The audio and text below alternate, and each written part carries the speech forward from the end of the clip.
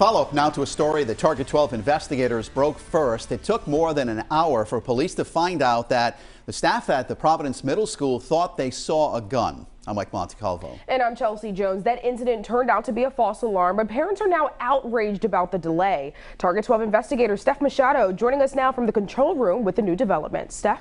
That incident at Nathanael Greene last Thursday came a month after a gun was found in the school, leaving parents incensed on the response to last week's scare. The principal did not handle it correctly at all. Ashley Perry and a handful of parents demonstrating on Chalkstone Avenue this morning at Nathanael Greene Middle School drop-off. Last week, the school went on lockdown because of a report of a possible gun. No weapon was found, but as Target 12 first reported Wednesday, a police memo says there was more than an hour between when a staff member believed they saw a student passing a gun to another student and when the principal called the district's director of operations, who happened to be standing next to two police officers whom he informed.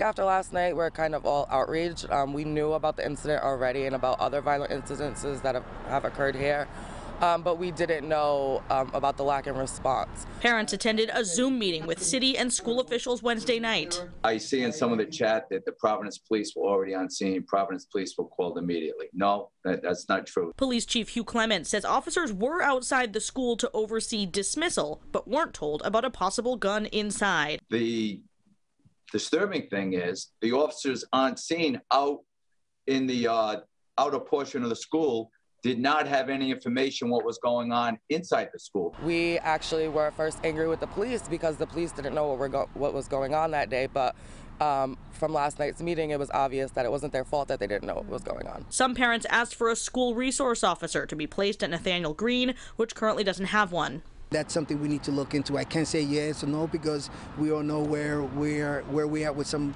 individuals want SROs, some individuals don't want SROs, but it's something to think about. Superintendent Montagnier says retraining on emergency protocols will take place over the next 10 days. Now, as we reported yesterday, Mayor Lorza sent a letter to Education Commissioner Angelica Infante Green demanding that the principal of Nathanael Greene be fired. We have asked the commissioner multiple times for a response to that letter, but she has not yet commented. Meanwhile, the superintendent says this is now an HR matter. I'm Steph Machado, 12 News.